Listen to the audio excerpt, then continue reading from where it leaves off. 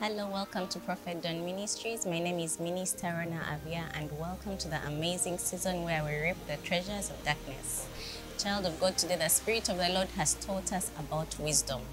The scriptures of the Lord say, when you need wisdom, ask and the Lord shall give you. Child of God, in all the situations of our lives, the Lord requires that we treat all challenges that stream in our path of life with the wisdom that He grants unto us. And in this amazing season and in this month of birth, as we celebrate the Lord's goodness in this season of prayer and fasting, in these 9 days that are left, child of God, may you meditate on Deuteronomy chapter 30 verse 8, a scripture that reminds us to obey the Lord's commands.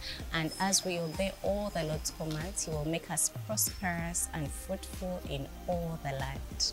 So I prophesy to you, child of God, that you will meditate on the Lord's goodness and obey His commands in wisdom, in joy, and in the abundance of the Lord's goodness. And you'll enjoy the goodness of the Lord all the days of your life, and enjoy the prosperity and the fruitfulness that the Lord brings unto us. We love you and God bless you.